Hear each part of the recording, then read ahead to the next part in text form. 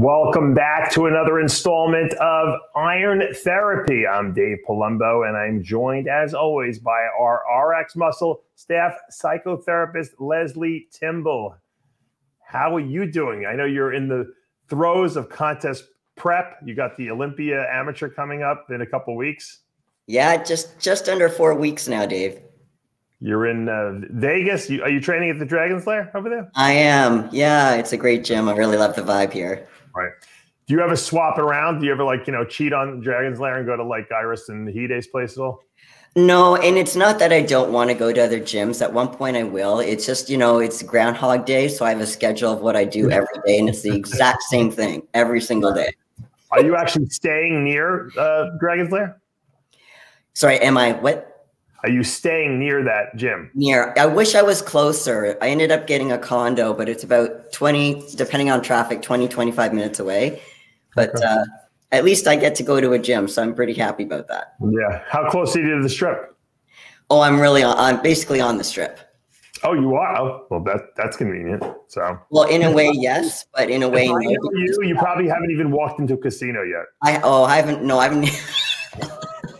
I've walked to my car. That's as far as I've gotten. Isn't it pathetic? I've gone to some of the craziest, most beautiful cities in the world, like with bodybuilding shows, and I've seen absolutely nothing in some of them. Yep. Literally nothing. So, hey, we're very single-mindedly focused on what we want to see. And what we do. That's for sure. For sure. Yep. I went to Germany a couple times, and the first time I went there, I don't think I saw anything, but then the second time I went and I saw some stuff, and I went to the Cologne, Germany zoo, and I went to, they have like a very old like church there. And it's funny because I went to this old church and I'm walking around and I see like 5 bodybuilders in there, which was like kind of weird because everyone had the same idea I did.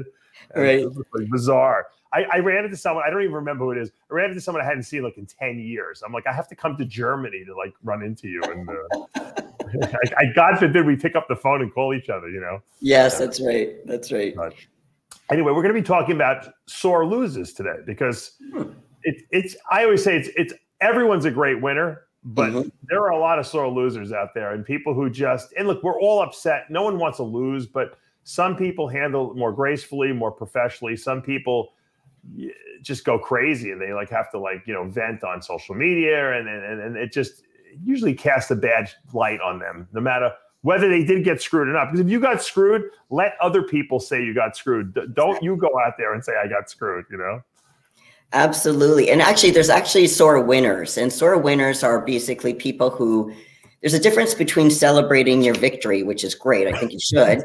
Yeah. Don't rub it into other people's faces. Like you're not going to do a happy dance around them and point at them and laugh. Not to say that people do that per se, especially in bodybuilding, but that's a sore loser.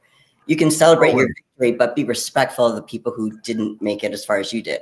Yeah. I knew a kid, and this is a true story. I'm not going to mention who it is because he'll probably get insulted, but he used to bring his trophy to the gym every day for at least the first 6 months after he won his show. And it wasn't like the Nationals. It was like, the Mr. Long Island or something like that. Okay. And every day he would bring that trophy to the gym. It was, and I don't know what, I guess rather than leave it there, maybe he thought someone was going to steal it from him. So he would bring it every day with him. And people were so sick and tired of seeing that fucking trophy. I had a couple friends who wanted to destroy the thing, Was he using it as motivation just to push himself harder? No, it was bragging. He was bragging about that he won the show. Yeah, that would be a sore winner. Yeah. That's another show topic. That's another show. Probably the first exposure I've had to sore losers in bodybuilding came pretty early in my career. I was at the USA Championships for the very first time. So it was my first pro qualifier I ever competed in. And that was the year that Phil Hernan upset Craig Titus. I was 7th that year, but I remember seeing everyone backstage and they were announcing the winners, and it came down to Phil versus Craig. And Craig thought it was his turn and he was going to get the win. And then they announced Phil in first place, and Craig went crazy. He took his number off and threw it at the judges. And ran backstage, and he was like he smashed his trophy backstage, and he was just going ballistic. And I had never seen anything like that. Like I wouldn't even think to do that, you know, but I guess he was so frustrated because he really thought he was going to win, and he was off. He was not at his best. So it wasn't like he got ripped off or anything like that, but that was my first exposure to that. And that said a lot about Craig's character, which later down the road, obviously, you know, we know the story of Craig Titus. He's in jail for murder. So is what it is. Well, what's interesting about, you know, when people say, you know, how come some people can lose more graciously than others? It can stem as early as childhood. Because, you know, in childhood, if we're not corrected right away, you know, as far as trying to be a good sport, not say don't be disappointed. Of course, being disappointed. I mean, I don't know anyone who's going to compete, not just in bodybuilding. If you're at a competitive level with any kind of sport, if you're actually happy that you don't win, there's a problem. So it's expected to be disappointed, but it's how you carry yourself after the disappointment. Do you handle it with class, or do you take it personally and stomp or throw your trophy or whatever? So it's about saying, you know, where do we learn that behavior?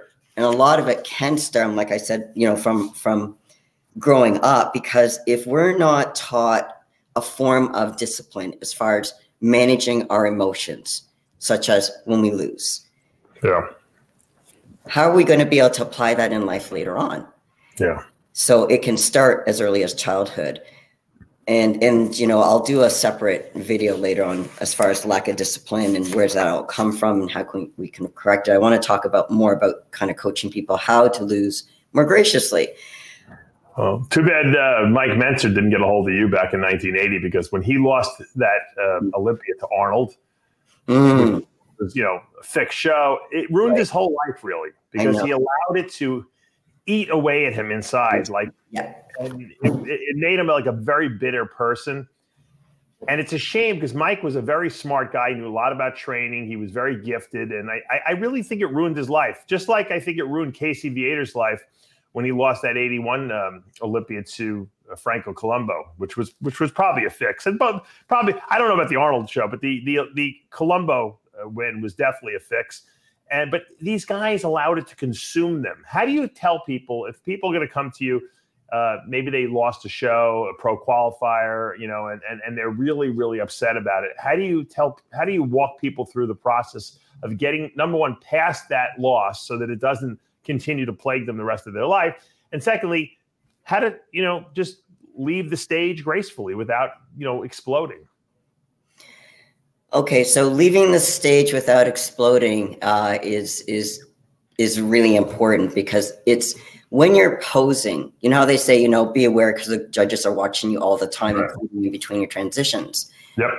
So you may not be judged when the show is over, but you're being by the judges per se, but you've got the audience, and you want to show, you know, that you can be a good sportsman. Now, as far as how to hold it together, it's learning how to pair the stage with a certain perception of who you are as a bodybuilder.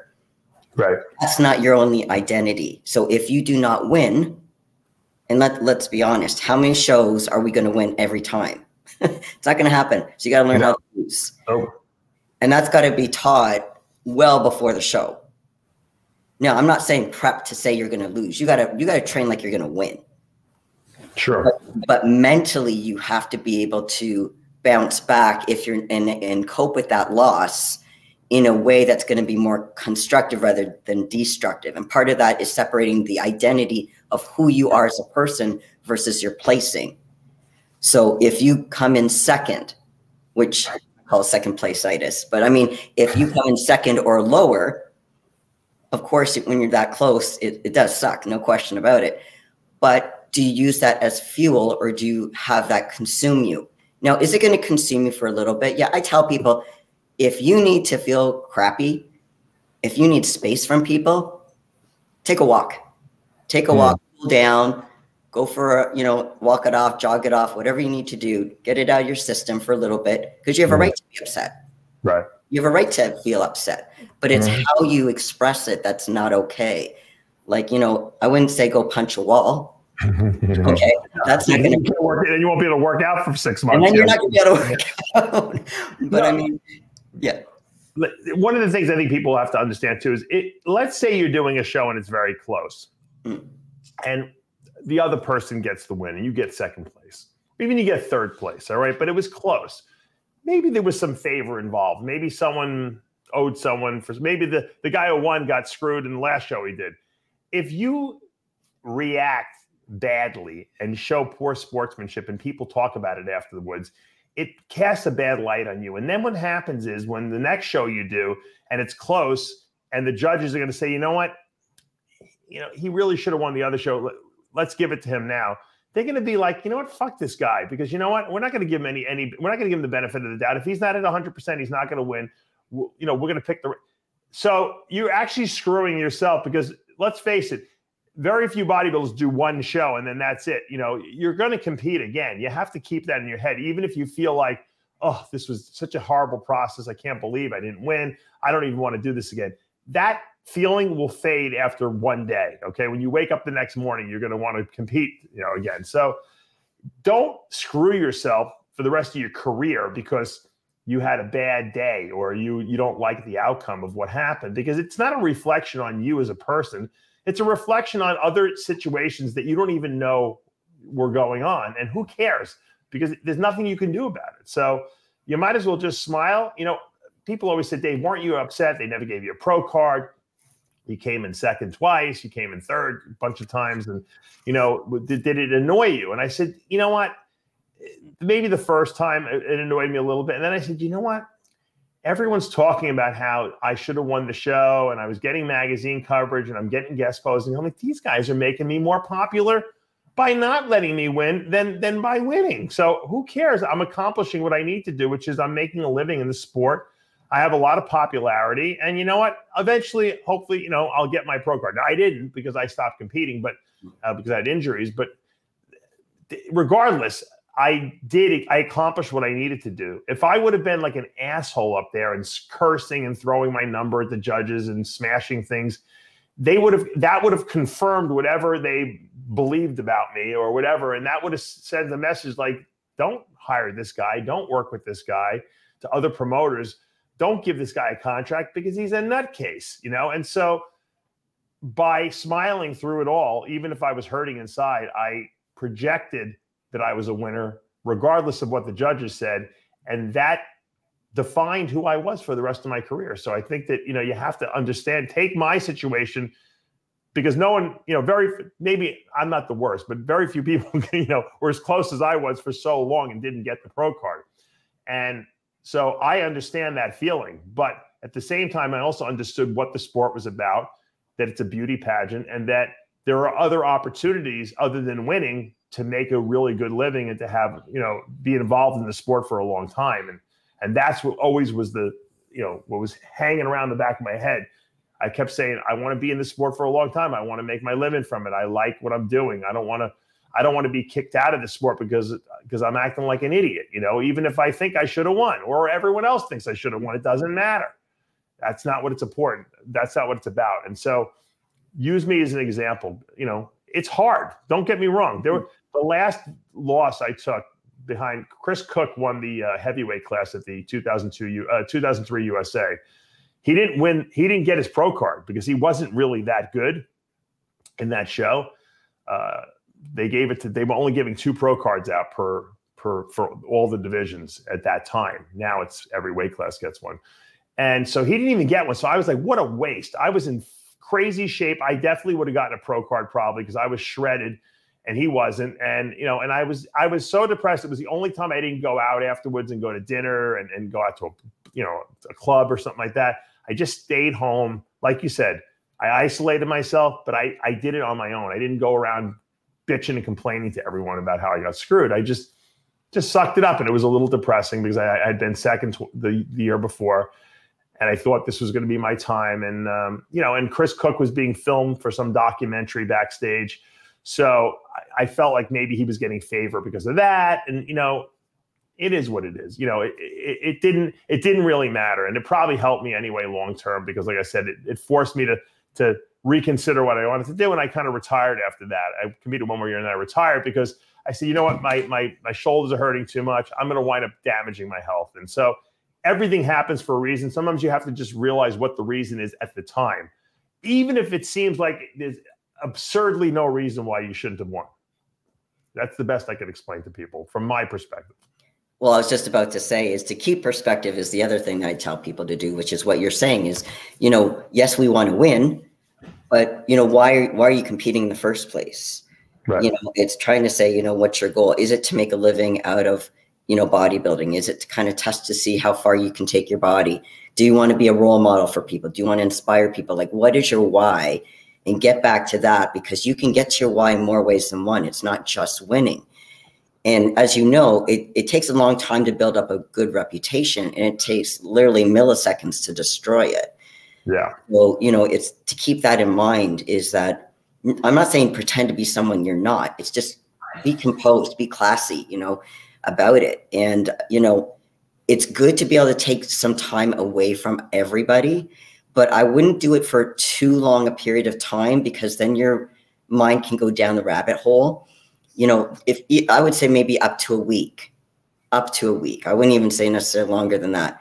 Mm. And then reach out to people, because what happens is your thoughts can go down, I call it the rabbit hole, and you might have what are called exaggerated thoughts or untrue thoughts, such as, oh, I'll never be able to do well in bodybuilding, or no one's proud of me, or like we get these negative thoughts that are based on insecurities.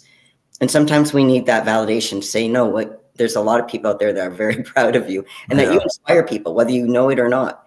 And sometimes we need that reminder, but we need that reminder through talking to other people. And that's why it's important to reach out after a period of time. Now, initially, it might be just your family, your friends, might be your coach. And then maybe later on, it's with, you know, some of your fans. Yeah. But, you know, it is about reaching out, or a professional support if you need, like myself. But it's being able to reach out at some point, because if you're not able to dial yourself back or bring yourself back on your own, it doesn't hurt to ask for help. It's hard to do, but it's actually more beneficial, and it'll speed up your process for being able to bounce back if you're able to do that. Yeah. You know, Tony Freeman had a great thing he used to say whenever he would do the press conferences at the Olympia, or anyone interviewed him. He'd always be like, just put me next to these guys. You know, he just wanted to be compared, you know, and if he wasn't compared at a show, he never bitched and complained at the show. He might do an interview after and say, I wish I could have stood next to these guys. And I remember, I think it was the 2008 Olympia. I was doing his prep. You know, we had been working together for a bunch of years, and he really nailed it. That was like his best ever. Like, he was just on. And that was the year that Jay Cutler was off. And we knew he wasn't going to win. And it was just a matter of who in that top 5 was going to win. And the judges wound up giving it to Dexter that year. And Dexter was probably the most shredded guy up on the stage, which he always was. But Freeman was so beautiful, his physique. I mean, because he was so much bigger than Dexter, and he had everything flowed, and he was shredded, and he had just put it all together for that one show. And I thought, you know, and I was sitting with people in the audience, and we all said Freeman should win this show, because Jay's off. You know, Jay at his best, you know, usually took out Freeman just because he had better legs. But I just thought that was going to be Tony's show. And, you know, he was really upset after that. But you know what? The accolades he got from his peers, you know, about, hey, this was you know, because Tony had never placed top 5 at the Olympia. They're like, you know, you were top 5, but you should have won. He loved hearing that. And that was enough for him not to like go and bitch and complain, because he knew how the process worked. You know, it was hard to kind of move from out of the top 5 to win the Olympia. It just didn't happen like that. And, you know, he took it gracefully, but I know deep down, he probably, to this day, if we had him here right now, he'd be telling you, man, that hurt. And that's at the highest levels. Yeah. You know? Yeah. Let's talk to Victor Martinez, you know, also. Victor Martinez, I think what Olympia was, it 07? I think it was. He should have won, or I think it was 07. He should have beat Jay Cutler that year. He was just, that was his year, and they gave it to Jay. And he was really messed up for that. But Victor was never, ever a sore loser. He probably took loss better than anyone I've seen, you know, and that was his show. So, you know, Nasser was another guy who was bitter. You know, he was a bad loser. He wouldn't complain on stage or anything like that, but he would complain, you know, anytime you talk to him after that. But that's okay, as long as you're not a sore loser on stage, because the last image that people have of you in their mind, you know. But then when you walk off stage, David, it is important, like I said, get space if you need it. Sure. But then at some point, at the days after the show, it is important to kind of process what took place and take accountability. So even if you thought you got ripped off and you felt the judges were being unfair, and they're not, and be aware that that's not always the case. They try to be as fair as possible. And the way the scoring system works is that they throw at the top and the bottom score. But I mean, apart from that, take accountability, say, okay, what can I learn from this? What can I do better so I will be unmistakably higher than that person? I'll be unmistakably number one. And then have not just say, okay, if I have to bring up my legs, that's not good enough. What is your plan? What's your action plan? What's your strategy on what you're going to do to get there? So have short-term goals on how to get there and keep accountable, because then you can be more focused on what we call being growth-minded versus being process-minded. So process-minded is, I have to win. Yes, we want to win. Everyone wants to win. But as far as you know, even the greatest of all time, they're not going to win every single time. So to say, how do you bounce back is being able to say, how do I have that growth mindset to saying, what do I learn from this? What can I execute now? What can I execute today, tomorrow, the next week? What are my goalposts so I can keep engaged in the process rather than focusing on the past? We can't change the past. We can only focus on the now and moving forward. So with the growth mindset, you're in the present and moving forward towards goals versus getting caught up in that, what I call that going down the rabbit hole, because that doesn't help. Yeah. Yeah. You know, you have to just put it all into perspective. You know, bodybuilding is tough because it really is, I mean, a beauty pageant. I mean, I feel bad for like boxers. Like, if you ever see like a boxing match where it goes to the decision, you know, and they have to make a decision, and it's just a terrible decision. Like everyone knows one guy should have won and the other guy somehow wins, you know, because when you leave it to the scorecards and there's no definitive end to the fight where someone gets knocked on the ground, you know, it's almost becomes like a bodybuilding show. It's like you're leaving it in the judges' hands at that point. Now, you would think that the judges would pick the right person, but it doesn't always happen, you know. So a lot of these guys go crazy, you know, if they don't win a fight, you know, when they know that they deserved it. Especially when you get your head pummeled all fight and then you wind up, you know, not winning. I can understand people could be a lot more upset. But bodybuilding is really a beauty pageant. So you almost can't take it personally because you're not doing any battle. It's not like I'm lifting weights on stage against someone. I'm not running against someone. I'm showing how beautiful my body is what I'm doing on stage. And, you know, everyone's definition of beauty is different, you know, and there's different things that go into this, marketing aspects of it. And we don't even know what goes on behind the scenes truly when a decision is made. So the only way you can definitively really win a bodybuilding show is to be far and above better than everyone else. Once it's close, you know, it's a flip of a coin. And it comes down to what the guys judging you or women judging you think is beautiful in their mind. And that's really what it amounts to. You know, you think the Miss America pageant, for instance, they're not even being, yeah, they get a talent thing, competition. But at the end of the day, you know, it's a beauty pageant, right? I mean, so you can justify almost anyone winning because all those women up there are gorgeous, right? Mm-hmm. So it's very difficult. You know, you cannot take these things personally. Like, I think what happens, Lesley, is people maybe don't feel worthy inside themselves.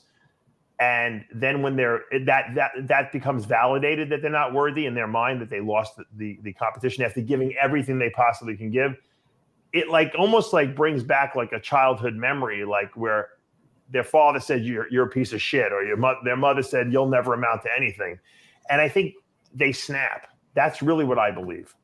Well, it could be a trigger for some people. I do disagree as far as bodybuilding being just a pageant. We can talk about that later. I do think it's a sport, but I know that's a debate. I'm talking about when it gets to the level where everyone is so good, you know. Well, look at the Olympia. Are they going to go, not as you know, I mean, when you see all these podcasts, rate your top 5, assuming everyone's at their best. You might as well, you know, hope for world peace, because when does everyone show up their best? Right. You know, it's just, we want to show up their best, no question.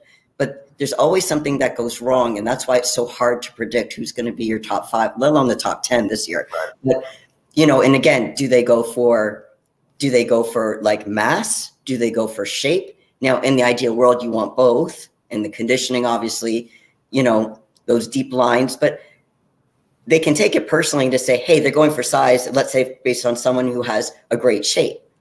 Right. You know, and you know, it's easy to take things personally because they have so much invested in it. It may not even be, it could be a trigger from their childhood for sure. But sometimes it's like when you put everything, you're literally sleeping, eating, training, bodybuilding. And like I said, for the Olympia, how can you not take that personally to some degree, Yeah, but I think some people take it so personally because it basically pushes at a deep wound that they have inside of them that they've been not dealing with probably for their whole life. It can. And now all of a sudden they've been validated. They've been exposed for not being worthy, even though they believed that all along that they weren't worthy. And now all of a sudden, I'm not saying this is the case with everyone, but I think a lot of times when people explode on stage, it's because they have something inside them that just makes them like, all of a sudden these judges have validated everything they were trying to like disprove about themselves. And so it becomes something more than it really should, you know, whereas for most people, all right, I lose, it sucks, I'm pissed off. Yeah, whatever. Those judges suck. You know, you could say whatever you want in your mind, but you don't really act on it because you're like, all right, well, I get to eat like McDonald's, or I get to go eat like a nice dinner now and stuff my face with food, and I got a party to go to after. And so it's not the end of the world for most people, but for some people, it really is a deep emotional wound, I think. Mm-hmm. And those people, if that's the case, you know, that's, I think, when someone should reach out to someone like you, Lesley, and have a talk with them, because you got to work that out, you know, because that really shouldn't be a part of the process of why you're competing and how you value yourself. If I don't win, I'm a piece of shit unless I win, you know, because that's no way to live. It's not. And then it puts you in a disadvantage when you're getting ready, let's say for shows next year. Even if you're at the point where you feel so shitty about yourself, you're like, I'm never going to compete again. To your point, give it a little bit more time. That could change. Not for maybe 90% of the people, that will change. There might be that 10% it doesn't, because it hits them so hard. Yeah. You know, for whatever reasons. But, you know, for the 90% that say, okay, I want to compete again, their bounce back is going to take a lot longer if they don't learn how to be able to take, you know, I call it take, you know, the lemons and make it lemonade. Again, action strategies on how you can be better next time. It's not just train harder. It's not just, you know, maybe diet longer. There's a bunch of stuff that needs to happen up here. So for people especially after the Olympia, they do need to reach out to mental game coaches to make sure they're ready for next year, because there can only be one winner. Yeah. Well, and I wanted to talk about that. Maybe we could do a separate show on coaches, because, you know, I was talking to my friend Dom Matasio the other night, and he was working with Nick Walker, and Nick, you know, at the last minute for this Olympia, you know, changed back to Matt Jensen. And you know, you're saying at the level that some of these guys are at the Olympia level, we were saying that a lot of times the coaches are more of like a psychologist than actually someone who's telling these guys what to eat and how much cardio to do, because these guys have so much pressure on them because they're at such a high level of competing that they really just want a moral support system. And that's why I don't know why guys at that level don't have a sports psychologist like you that they can talk to on a regular basis when they feel doubt, or they feel, you know, stressed out, or they're, you know, it starts to pile up because they have pressure on them. You shouldn't be using your coach for that. Your coach should be the guy who advises you on how to train and eat and all that other great stuff. You should have someone like Lesley, and it doesn't have to be you, obviously, but someone like you who understands, who's just passionate to the process and is going to listen to the person and walk them through all the steps to not go down that dangerous path of you know, sabotaging yourself. Absolutely. I mean, I think I've mentioned this to you before. Tom Brady has how many coaches? It's not because he doesn't know what he's doing. He just wants to be the best. If you want to be the best, you want to make sure you cross all your T's and dot all your I's. And you have specialists in all these categories to be able to help you do that. Bodybuilders should be. Yeah. There was a guy, Pete Siegel. He was a sports hypnotherapist. And everyone knew Pete back in the Gold's Gym Venice days. He used to train at the gym there. And he worked with a lot of top athletes, a lot of top bodybuilders. I've interviewed him multiple times. He unfortunately is no longer with us. He passed. But he was working a lot with Victor Martinez when he was at the top of his game, and he was doing hypnosis with him and just talking him through things and helping him to stay focused and stay away from the negative in his mind. And Victor loved it. Victor said he really helped him a lot. So I can only imagine, if Victor, who was, the most laid back person you've ever met, doesn't get stressed out about anything, if he needed someone like that, I have to believe that every guy in the top 10 needs someone like that, or someone who's going to be able to be there for them to walk them through the mental process of staying in a positive state of mind. Especially as you get closer to the show. Yeah. Because our mind doesn't, it's off season and then in prep. And as you get closer to the show, the pressures, obviously of the show and wanting to do well, but it's also social media. And we all know the influence of social media. And that's another whole show. Yeah. So it kind of, can really mess up people's brains. And if you're not in the right headspace, that can affect your training. And then obviously your cortisol level. So, it has this ripple effect. So yeah, it's really important for people really, I keep saying on my channel, to keep your mental game on, it's really important to be on it. It's just as important as eating and training. But, bodybuilders need to learn that if they don't tap into that, they're not going to tap into their full potential. Very wise words. And guys, if you're watching this and you feel like, it's resonating with you, this information seems like it's something that is going to be helpful to you, you can reach out to Lesley at any time. Lesley, give you contact information. Yeah. So basically, send me a text at 416-805-6155 or DM me on my Instagram at LesleyT_mental_iron.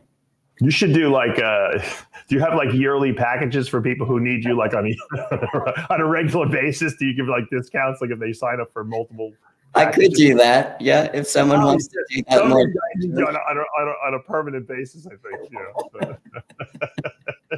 Well, thank you guys for joining us again today. And if you have any suggestions for future show topics, put them in the comments below. For now, I am Dave Palumbo with Lesley Timbol. Lesley will be on her. You're not going to be. We're not doing this live.